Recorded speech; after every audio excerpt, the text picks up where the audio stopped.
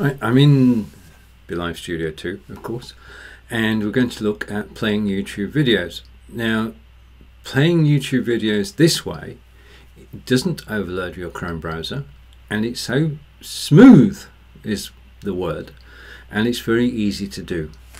All you need to do is to go over to Add Media, and you get a link. Now what you do is you go to YouTube, and I've been to YouTube. I've got the video I want to play during my broadcast, and the URL is at the top, and I've copied it by doing Control-C, come back to my studio, click the link, paste it in, and push to staging, and you can see the video in the staging below me now. It's just arrived.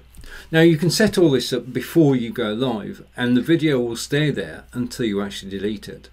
So you're in control, and you can have as many videos as you like in your staging area. I can scroll through them, I can scroll back until I get to the one I want.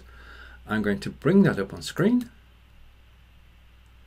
I'm going to go side by side, and then I'm going to go full screen, and I'm going to press play on the video. You see the normal YouTube play button there. I can press play and the video will begin.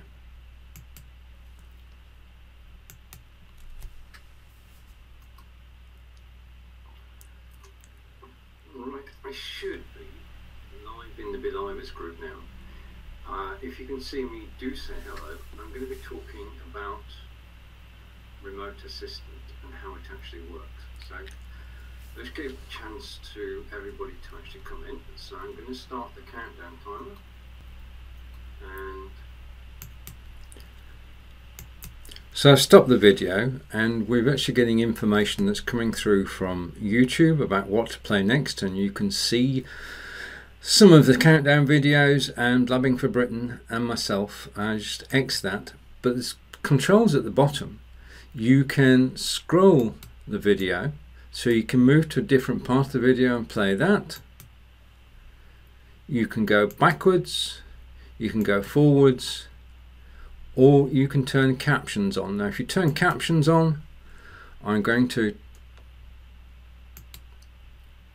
that are actually on screen. And the other thing I can do is I have control of the start button over here,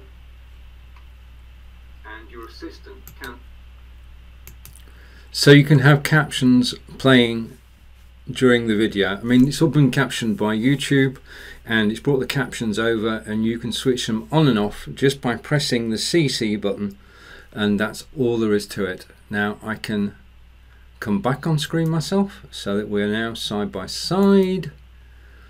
So that's how easy it is to actually get a video in. Let's do that again, shall we? Right, so what I'm going to do is I'm going to hide that video. Now that video, as I say, stays in my staging area until I delete it. If I want to delete it, I just press the X, top right hand corner, and it's gone. Now there's a second video I want to show you, and if I press the Add Media and I go to my second video, I can copy the URL and come back to my studio and click the link and paste it and push to staging. This is what I do before the start of a broadcast, because I want a countdown timer. And there's three reasons I want a countdown timer. First reason is that it gives Facebook a chance to let everybody know that I've gone live. When you do go live, Facebook takes about 20 seconds on average to let people know that you're live. So in that first minute, there's nobody actually watching. So don't say anything, well, don't say anything, just play the countdown video. Second thing is, we are going to be able to go to several different destinations at once. And the connection time to Facebook is different to the connection time to YouTube, is different, the connection time to Twitch is different from the connection time to Periscope. So you've got 4 places, and they've all got different connection times.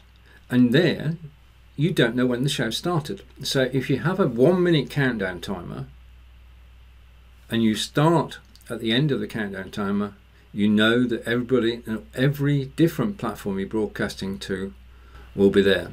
And the third thing is, it gives you a chance to get organized so that when you do go live, you're just ready to go. So without further ado, let's bring up the countdown clock. Now, these are free to use, and you can simply paste in the URL because they're all on YouTube. It brings them into your staging area. You bring them up on screen before the start of your show. You go full screen, and then all you need to do is actually press the button.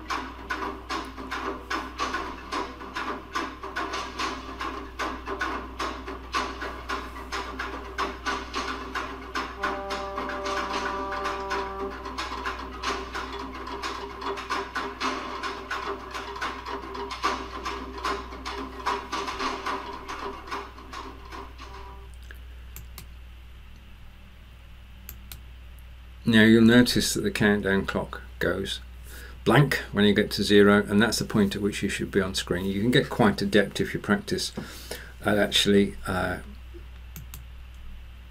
removing it from screen as it gets to 0 and bringing yourself up screen.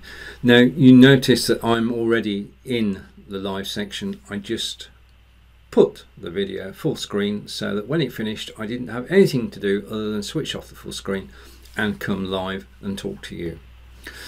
So that's how to play YouTube videos in your BeLive broadcast, just by copying and pasting a link and then bringing it up on screen when you need it. It's there as long as you need it. You can play the video several times. So there are all sorts of opportunities using YouTube video. Just a final thing on that, make sure you have the copyright to play the video. Especially in terms of music. If you are going live to Facebook, then that's one set of copyright rules. If you're going live to YouTube, it's another set. It's, well, try not to play video with copyrighted music, because if you share the video, you're going to have problems. But you can have great fun using videos. So we've shown how to look at YouTube videos whilst you're broadcasting, playing YouTube videos. At any point during your broadcast, I wish you enjoy doing it, really. This has been Stephen in Wiltshire in England. Thank you for listening, and I'll see you the next time I have something to share. Okay, thank you and goodbye for now.